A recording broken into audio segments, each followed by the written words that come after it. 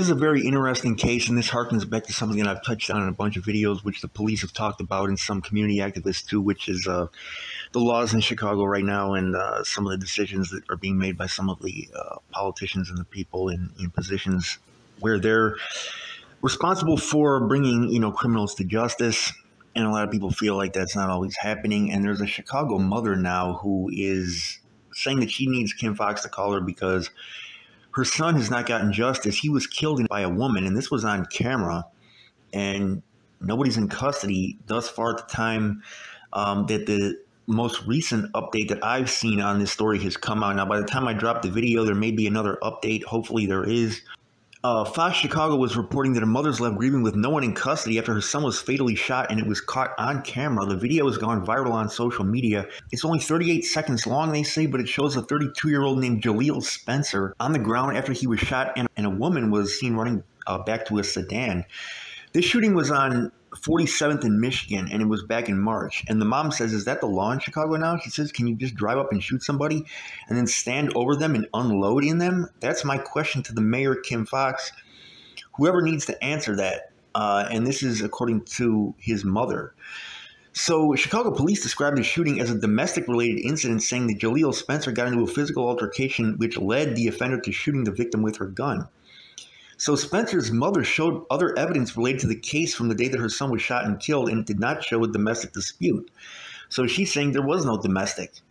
And she's saying she shot him once in his chest. Then she stood over him and shot him 3 more times in his back.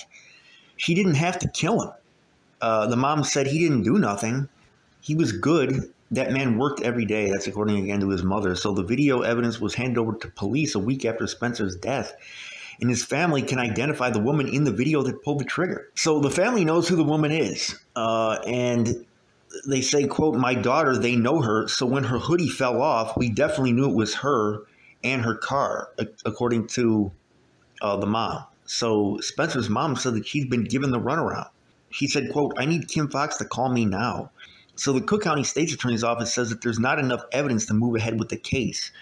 And the mom says, you as a state's attorney had one job, and that was to prosecute her. You can't tell me that if that was your family member, would you be okay with that? So again, that's according to the mom. The Cook County Medical Examiner's Office did rule Jaleel's death as a homicide back in March. And the state's attorney's office sent Fox 32 Chicago a statement, and here's what it is. They said, quote, after a thorough review, we concluded that the totality of the evidence was insufficient to meet our burden of proof to file criminal charges related to this incident.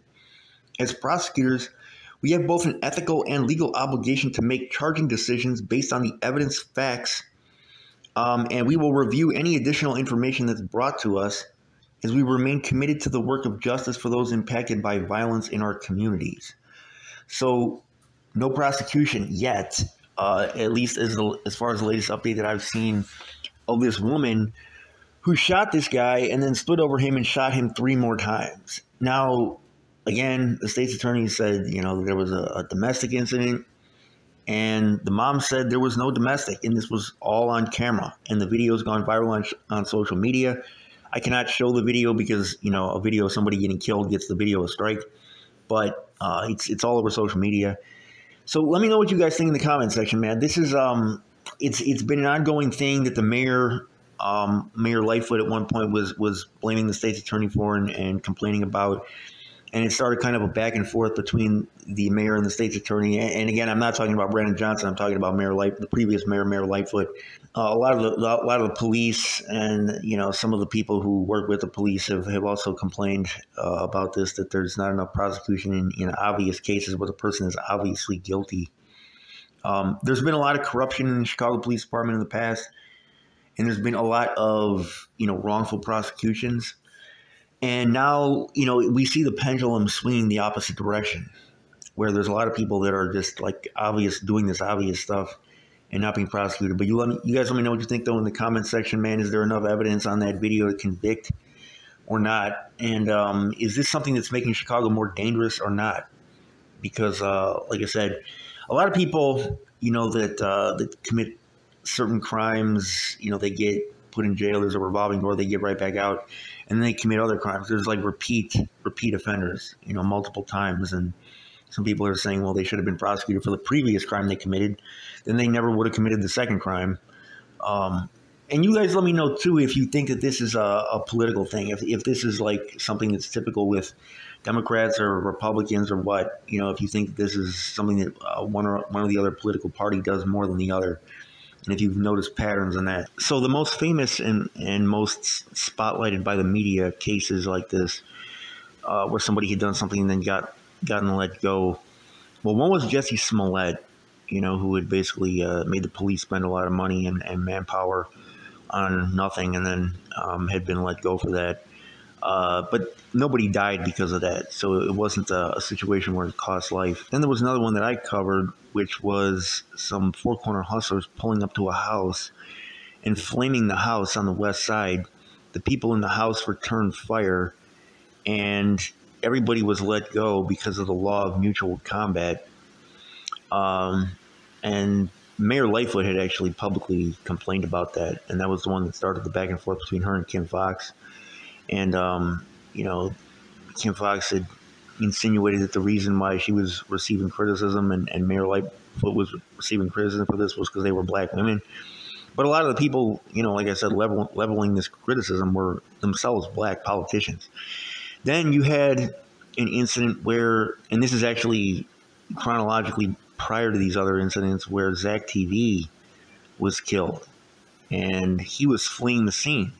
He hadn't committed any crime. He hadn't fired any shots, and he was murdered, and his killers were released and let go and were not prosecuted because of the law of mutual combat. So no justice for Zach TV's family. So several high profile, and there's more incidents like this. So you guys let me know what you think, though, in the comment section, man, because a lot of people, have criticized the state attorney, and a lot of people defending her have said that these criticisms are not because of her decisions, they're because of her gender and her race. And, this stirs up a lot of beef between people in Chicago, back and forth arguments and accusations and finger pointing and stuff. But Kim Foxx is not running again for re-election. This is going to be her last term. I don't hate the woman. For anybody that, interprets it like that, constructive criticism and hate is two different things. A lot of people, were accusing me of this when I had criticized Trap Lord Ross's coverage of No Limit, or saying, well, you're hating on him.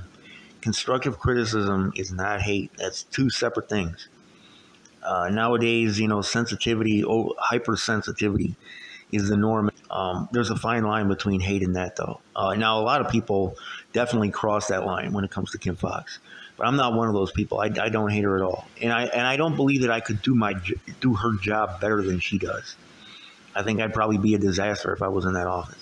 So I'm not saying that she's doing a bad job or whatever, but just the people that are criticizing some of the decisions. There's a distinction to be made between criticizing decisions and criticizing the woman herself. Like I said, some people criticize the woman herself. Others criticize the decisions. And that's part of the democratic process. I mean, that's fair. So you guys let me know what you think, though, in the comment section, man. This is your boy, Winnie C. Report. I'm out.